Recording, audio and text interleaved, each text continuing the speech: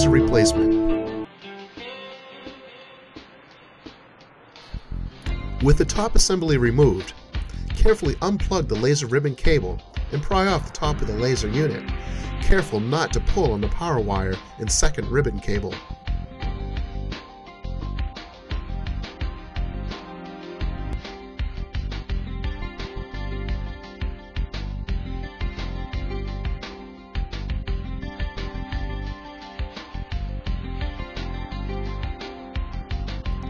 You can then flip the unit over to gain access to the laser assembly.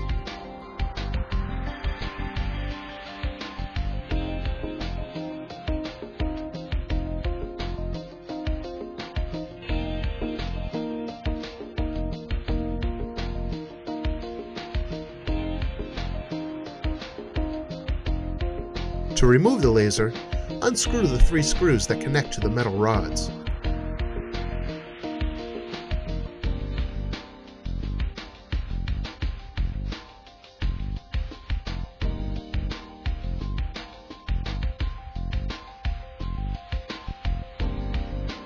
You will then be able to lift and remove the laser.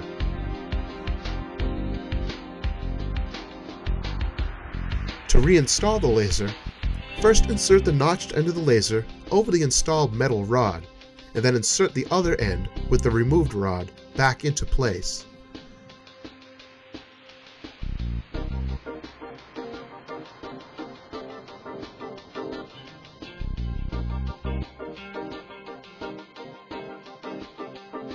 Be sure to replace all the removed screws.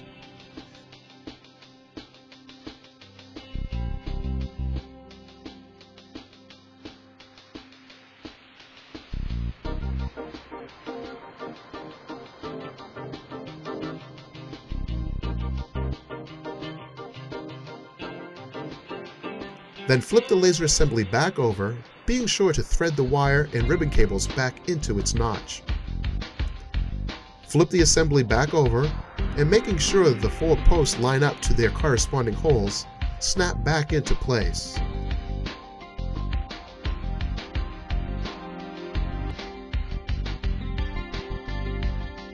Then make sure to reattach the bottom ribbon cable.